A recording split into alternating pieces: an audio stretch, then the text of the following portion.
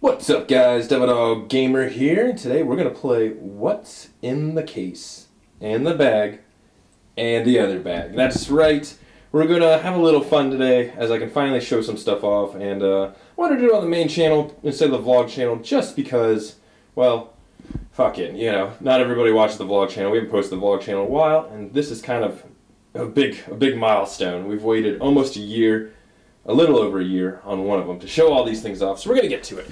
Okay, first of all, we are going to open up this bad boy. What is in the case? What is in the case? I have random things here. Oh my goodness. Look at this. This, ladies and gentlemen, is a Daniel Defense Mark 18. That is right. The same weapon used by JSOC, but I have the civilian variant. So, a little bit about this thing. This is a short barrel rifle. I put in paperwork for it last March, and I just got approved this week, and I could pick it up. This is a 10.3 inch barrel, shoots 5.56. This is pretty much the same model that JSOC has. Minus the select fire. It's only semi-auto. It's, you know, it's not a machine gun. It's not a select fire. I was going to put a Aimpoint T1 on it, but they didn't have any at the shop, and they had an H1 that they gave me a hell of a deal on it with the LaRue mount that I wanted, the high mount. So, you know, there's really no difference from an H1 to a T1 minus the night vision compatibility, which I don't have night vision, so doesn't matter to me. So I got that on there. So what's the plans of the future for this rifle? Well, there's a little bit of rust on that. Like I said, it's been sitting around for a while. I'm getting rid of this shoddy ass stock. Fuck that stock. That is the nastiest looking thing ever. And might put a different kind of collapsible. I don't know what I want yet. We'll figure it out. And probably an angled foregrip here. And we're gonna put an Omega AAC Omega suppressor on it. So that's in the future, but we're going to wait on the suppressor for a little while. But this thing, I've been waiting a long time for this, well over a year now. And finally we got it. I'm so happy. Oh, it's glorious. And it came with a bunch of mags. No, one P-mag and something else, some trash. So, fuck all that. And a barrel block. Okay, so we're going to put this back. Now it's hard to stick in with the fucking... Oh, jeez. You know what? Okay, on to the next. The bag. What's in the bag? What could be in this glorious, glorious bag? Maybe ammo? Oh, what's this sticking out? What's... Oh, what is this? What is this? Oh, yeah. That's right, boys. Motherfucking MP5K clone. This is my Zenith Z5K clone. Got my paperwork back on it probably about a month or two ago. Finally put the stock on it with a nice little collapsible stock. I also have Picatinny sight rail. Probably going to put another T1 on there with a low mount. I'm not sure what low mount I want at this moment. It's 9mm, same. You know, it's an SBR. It's got like a 4-inch barrel or something like that. With the front grip. Future for this? Fuck. I'm thinking probably a 3... Okay, that's interesting. Probably a 3-lug muzzle and then put a suppressor on it in the future. I do have to change some parts out to make it, I think it was a 922R compliant because it is an import weapon. I'm going to do that at my freaking leisure, to be honest. But yeah, this thing's awesome. I love MP5s. I've always wanted one. So when the new rules were coming out for the SBRs, I said, fuck it, let's do it. But this thing is a nice little beast. It's so tiny that I can literally stick it in the center console of my fucking truck. And I could carry it there if I wanted it to. But since it's an FA item, you really don't want to fuck around with it too much. If these things get stolen, holy shit balls. Prepare for anal rapage. The ATF is going to be on your ass.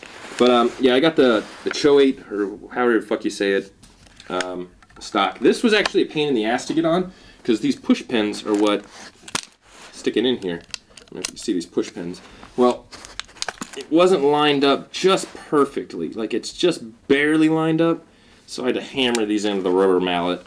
You know, it's not perfect, but it works. I haven't had no cycle issues or anything like that, so I can't complain about it whatsoever. But I love this little thing.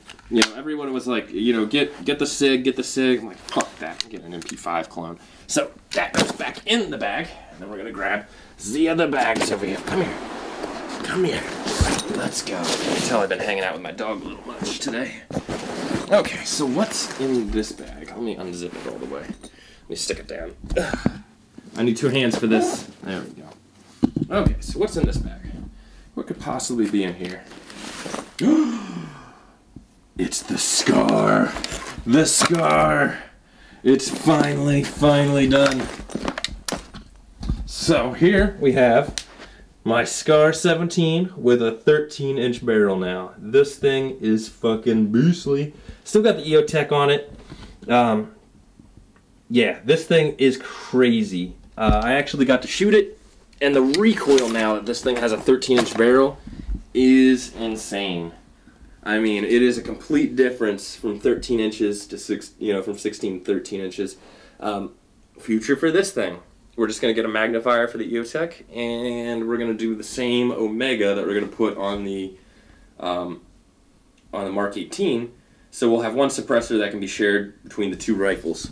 So that's the overall goal for the Scar 17. But this thing, shoulder bruiser now. I'm going to have to mess around with the gas system a little bit, get it a little toned down, because the recoil on it is pretty fucking insane.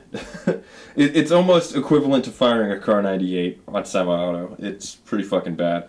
So we're going to definitely tone or mess around with it a little bit. The recoil's so strong, the EOTech got knocked off of it. That's how crazy recoil this thing is. But this is now my battle rifle, and I fucking love it. This thing's amazing. To anybody who wants to SBR a Scar 17, I would highly advise about looking into it beforehand. I didn't look into it too much, and I had to get the new 13-inch barrel and gas assembly for it. Well, right now in current prices, this is before, you know, all the prices are dropping. That barrel assembly itself with the gas system was $1,400. Was not fucking pretty at all. That is pretty much an AR-15 just for a barrel. So this thing is not cheap to SBR. It is, and it definitely changes the way the rifle works. So definitely look into it, because I didn't until I already had my paperwork filed, and then I had no fucking choice. I was going to do it down to a 10-inch, but I read some horror stories about cutting the barrel and the process with that, and the 10-inch. So I just kept it straight at 13-inch from the factory. This is the barrel length that most of the JSOC uses for their battle rifles anyways, so I've seen them run a few 10 inches, but they mainly run the 13-inch now, so I didn't see a point to going into a 10-inch. You know, if the fucking seals in MARSOC aren't fucking rolling 10 inches, there's probably a reason for it. You know, if they went from 10-inch to 13-inch, there's a reason for it. But yeah, anyways, boys, so this is the trifecta now. Probably won't be buying any more guns for a very long time, because the weight on these was fucking stupid as fuck. But yeah, the Scar's now my baby. Haven't shot the Mark 18 yet, but we're going to start doing some shooting videos and putting them on the vlog channel. But anyways, boys, you enjoyed the video? You got some comments, questions, concerns about the guns? Let me know in the comments below. Talk to you guys later. Peace.